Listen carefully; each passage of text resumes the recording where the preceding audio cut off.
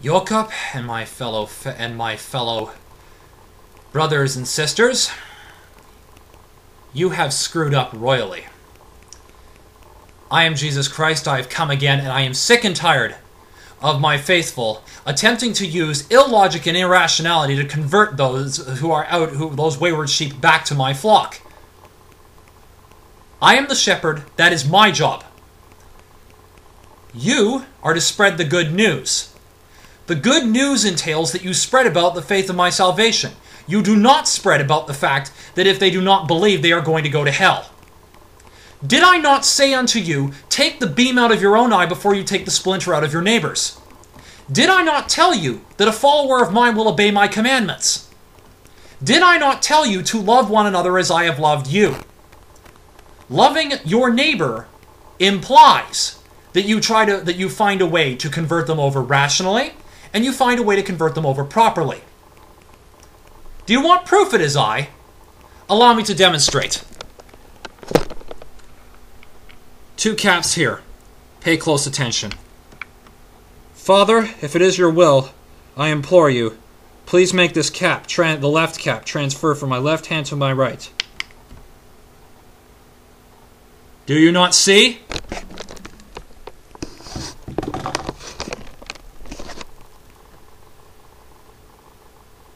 But let me draw from another instance. And no need to go search for a Bible or even recite. Here, let me demonstrate it for you a little bit more clearly. I will create my own word out of thin air.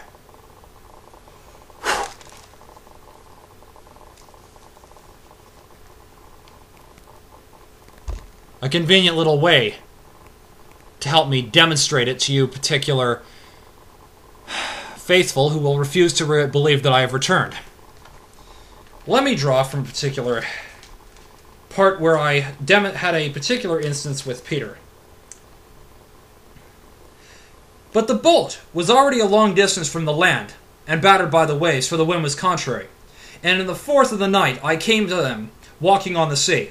When the disciples saw me walking on the sea, they were terrified, and said, "It is a ghost," and cried out in fear. But immediately I spoke to them, and saying, "Take courage, it is I, do not be afraid." Peter said unto me, "Lord, if it is you, command me to come to you on water." And I said, "Come." And Peter got out of the boat, and walked on the water, and came toward me. But seeing the wind, he became frightened, and beginning to sink, he cried out, "Lord, save me." Immediately I stretched out my hand, and took hold of him, and said to him, "You of little faith, why did you doubt?"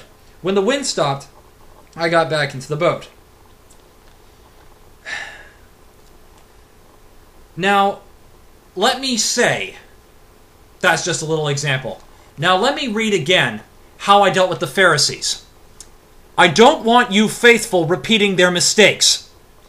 There is a reason I said and did what I did when I was alive, when I was back 2,000 years ago, is because I wanted to make sure that the scripture was not being misinterpreted by the scribes and the Pharisees, and convincing the faithful to go astray from their faith, thanks to a literalistic interpretation, or not using proper means to convey to fellow faithful or to the unfaithful.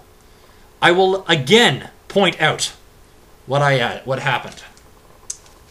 Then the Pharisees and scribes came to me from Jerusalem and said, "Why do your disciples break the tradition of the elders? For they do not wash their hands when they eat bread." And I answered to them, "Why do you yourselves transmiss the commandment of God for the sake of tradition?" Do not use appeal to tradition fallacy, or any other sort of fallacy for that matter. For God said, "Honor your mother and your father. He who speaks evil of father or mother is to be put to death." Jakob, who in particular I am posting this video for, you have spoken evil of your fellow brother Christians for you have spoken wrongly of them for having attempted to not hurt people's feelings by saying that they are going to hell. They can be made aware of that fact when they go to read the Bible for themselves. You talk to those wayward sheep by showing them the signs of logic and reason which I have posted out all over the place. By pointing the wayward signs and by bleating, the sheep will be made, the wayward sheep will be made aware of where the flock is, and then I will come out being aware, and when they respond, I will come out and I will bring them back in. Until then, you leave it be. Allow me to go again. But you say, whoever says, continuing when I spoke to the Pharisees, but you say, whoever says to his mother or father, whatever I have that would help you has been given to God, he is not to honor his mother or father. And by this you have invalidated the word of God for the sake of your tradition. You hypocrites rightly did Isaiah the prophecy of you. These people honor me with their lips, but their heart is far away from me.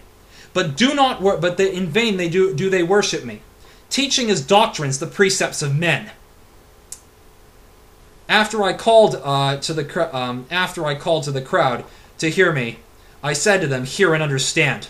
It is not what enters the mouth that defiles the man, but what proceeds out of it that defiles the man. You do not use appeal to tradition under any circumstances. You do not use literalistic interpretation or attempting to twist the scripture for your own words. You do not twist my word in the hopes of trying to use fear and incitement in order to be able to bring wayward sheep back. I came in the hopes of showing love and mercy. I died on the cross to save you from your sins, so this way you might live by my example. Instead, what have you done? You have done nothing, but you have spoken vilely of your fellow brothers and sisters and me. You have on top of that demeaned demeaned other atheists. I have demeaned atheists and others as such. Why am I making a video response as opposed to coming to each of you directly? I am speaking in a method that you can understand, in the hopes that you will be able to better understand logic and reason above all else. You point out the benefits of following me. You point out how I am the way, the truth, and the life, but you do not incite fear into them about going to hell. They will find that out more than enough when they read my work. They will find that out when they read what I said. You do not need to tell them directly, you simply refer them to the particular passages. They will find the rest of it in proper context. And by following it in proper context, they will be able to better understand why I am telling them that they are going to hell if they don't accept me. But they are also to accept my teachings. They are to follow my example. If they are already following my example without accepting my name, they are already halfway there. You need to stress that to them about how close they are. It will make it a lot easier for them to come around. Speak to them in means that they understand. I spoke in parables. I am speaking to you on YouTube now in a way that you will understand. Do the same to them. I have said my commandment, and this is the word of the law. This is the word of my Father as well. This is the word of my Father who is in heaven. You will obey. You will do as you are told. You will follow this through.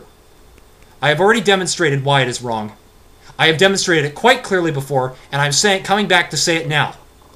I will be coming again in full in another 5 years. This is a projection that you are seeing now. Do not fall for this problem again. I have spoken. Thus saith the word of God.